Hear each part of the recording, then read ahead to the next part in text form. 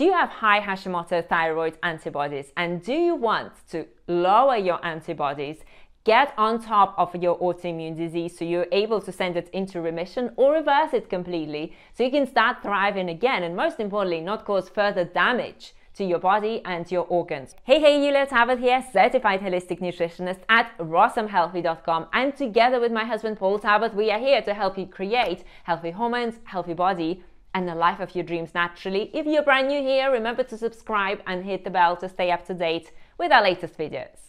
Now, one of the first things that you need to realize about autoimmune diseases is that autoimmune diseases are progressive in their nature. And that means that they're just not going to stop by themselves unless you take measures to reverse them. And what will happen is that one autoimmune disease will keep on progressing, and it can become 2 autoimmune diseases that you're suddenly dealing with, 3 autoimmune diseases, 4 and more. So you have to reverse it and take care of your body. Do not ignore it. Do not suppress it. You need to take action. Now, when I discovered that I had high Hashimoto's antibodies, that was way into my thyroid journey already. And I simply had no idea when I first got diagnosed with hypothyroidism, got put on thyroxine medication, that the root cause of thyroid disease in the majority of cases is Hashimoto's. So I had to do my own search, and I had to come across this information myself. And when I discovered that I had Hashimoto's antibodies, I understood that I need to take action and I need to lower my antibodies and also send my Hashimoto's into remission. So having took the steps that I'm about to share with you, and stick with me right to the end because the last step is a very important one when you are working on your autoimmune disease. I have to tell you, if you've got an autoimmune disease, get on top of it now. Don't make it get worse. So let's dive into the steps that have helped me and are going to help you as well. So the very first step is reducing inflammation in the body. So if you've got an autoimmune disease, the very first step that you need to focus on is reducing inflammation in the body. And how are you going to do that? Well, you're going to do that by switching to plant foods. Why? Because science shows when you are excluding eggs, dairy, meat, you are going to be lowering your C-reactive protein. What is a C-reactive protein? Well, it's an inflammatory marker that is found in people with autoimmune diseases. So if you've got an autoimmune disease, go and check your C-reactive protein. If you are eating animal foods in your diet, it's probably going to be high. Your priority is to make sure that you're reducing that inflammation in your body. And again, the best diet for it, according to science, is going to be a plant foods diet plan. So when you are listening to high-fat, keto, paleo gurus who say that there is absolutely no way you can build your body and reverse autoimmune disease without relying on animal products, that is absolutely not true. And studies show that that is not true. And studies prove over and over again that the best diet to help you reverse autoimmune disease and reduce inflammation in your body is going to be a plant foods lifestyle plan. Why? Well, because plant foods, especially if your diet is built upon fruits and vegetables, which is what we promote, a high carbohydrate, high fruit diet that includes plenty of raw fruits and vegetables in it. When you're consuming that diet, you are reducing inflammation in your body. And if you've got an autoimmune disease, if you've got inflammation in your body, not only it's going to be affecting, in case of Hashimoto's thyroiditis, your thyroid, that inflammation is going to be affecting your whole body in a negative way. It's going to put strain on your kidneys. So it's going to start causing stiffness as well. So you can start getting, arthritis-like symptoms. And you must make sure that you're reducing inflammation in your body. Again, the best plan for it is go with fruits and vegetables, go with plants, go on a plant foods lifestyle, but make sure you build it the right way. Make sure you are eating it the right way so you're not becoming deficient in essential nutrients, and you can thrive and build your body in a new way. I have a question for you. How did you discover that you've got Hashimoto's? Was that your doctor who made the suggestion, or did you have to dig deep yourself and understand that you must test for your Hashimoto's antibodies? Let me know in the comment section below. In my case, it was certainly me, myself, looking for answers and then going to doctors and asking them to test me. It wasn't suggested to me by doctors. Now, the second step, especially if you're eating a lot of plant foods already, but you still have problems with your autoimmune, is going to be excluding plant foods, yes, even plant foods that can cause inflammation in your body. You see, when people think that plants and vegan food is great, you need to know that there are certain plant foods that can still negatively affect your health, especially if we're talking about Hashimoto's autoimmune disease or autoimmune diseases in general. So those foods are going to be foods like gluten, corn, which is a gut irritant.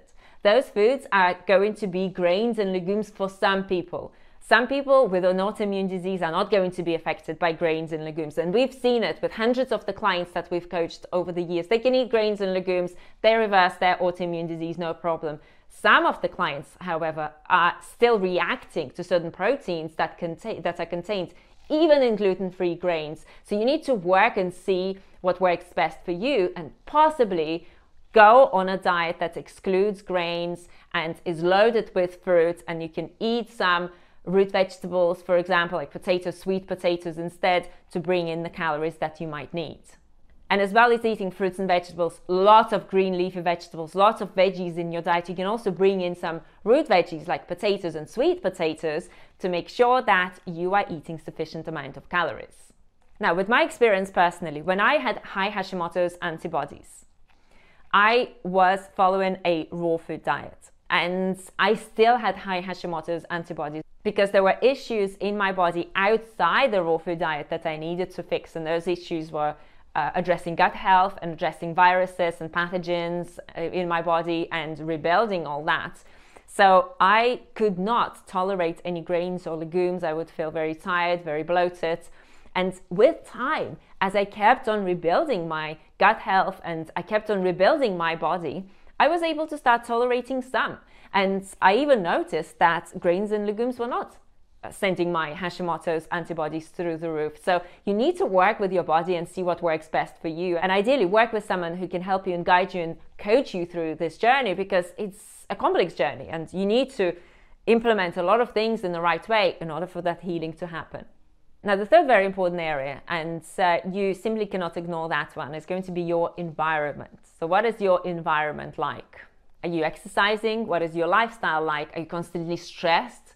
Is your life full of anxiety because you're just so disconnected from yourself and you're not attuning to yourself in the right way? You're not moving in the right direction. All those issues can also affect your health, and all those issues can also cause a lot of diseases, including an autoimmune disease. So one of the best ways for you to tune with yourself is to build that gut-brain connection. So for that, you need to have a healthy gut health, and we'll talk about that in a second. But most importantly, it's about going into that place within you where you are taking steps that help you grow, where you're no longer neglecting yourself, where you're no longer not prioritizing yourself enough, where you understand that, you know what, my health is everything. Because when you have your health, you can be there for your loved ones. You can have the most successful career you desire and have all the success in the world. You can have an amazing social life. You can have an amazing love life. You can keep on achieving your goals, and you can keep on feeling good and looking good. And for that, you need your health. So understand that you are the priority. And also, there's things that maybe your gut is pushing you towards, those challenges and those certain things that you will need to restructure in your life are there for your healing. So you need to do those things, and you need to be brave and boldly face your desires and build your life in the way you want. So you're not disconnected, and the more disconnected from yourself you are, the more sick you might become. So seek that space of alignment within you where you are connected to your body, you're connected to the world around you, and your environment is right for you, and keep on building it and keep on improving it. Now, the next step, we've talked about gut-brain connection. This is an important one. If your gut is out of balance, and even on a healthy diet, we've worked with a lot of vegans and raw vegans, long-term raw vegans, who came to us and they still had unbalanced gut health.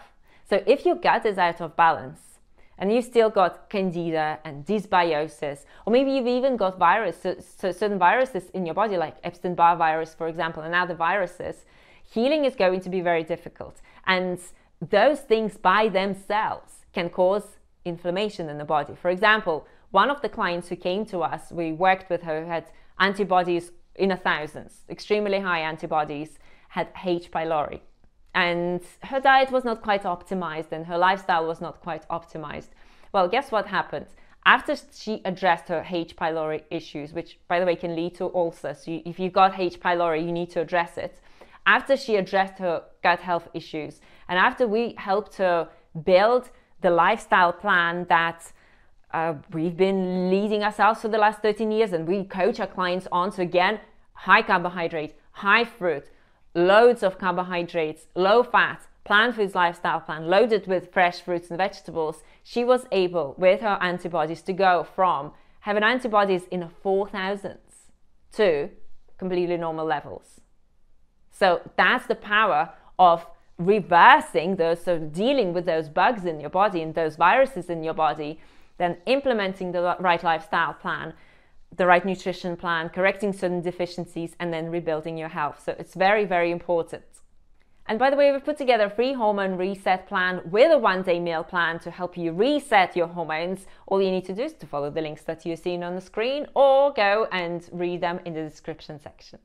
Now, last but not least, and this one is crucial when it comes to rebuilding your thyroid health and when it comes to reversing your autoimmune disease, is making sure that you are getting sufficient amount of nutrients. So let me give you an example. If you've got hypothyroidism, for instance, then your iron levels are probably going to be too low. Then your stomach levels are also probably going to be too low.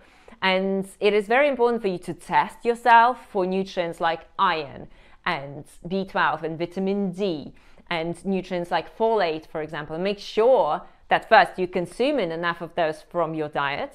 And second, if you're deficient, then you're taking care of that and supplementing. So if your ferritin and iron levels are too low, then obviously you need to first eat sufficient foods that contain iron, plant foods. And second, you also need to supplement with iron. Yes, so that's an important one.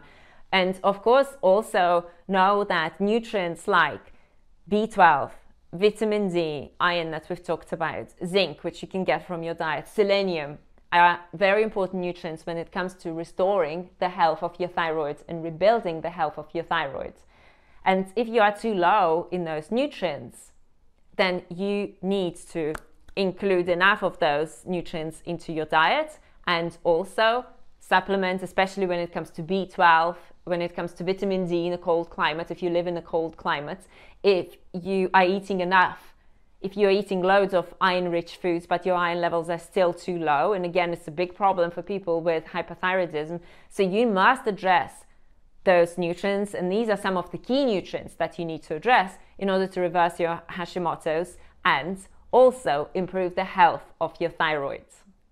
Okay, if you're wondering what is the step-by-step process that you can use in order to reverse your Hashimoto's disease, improve the health of your thyroid, rebuild the health of your hormones, and create that beautiful looking body that you can maintain with ease year in and year out, then join us for our free online masterclass where we will show you the 5 steps that clients are using to rebuild the health of their hormones and their body. So that's where you can register and also see description for more details. Thanks so much for joining me for this video, and I'm going to link this video to another video where we will show you what we eat in a day on a high carb plant foods lifestyle. See you there.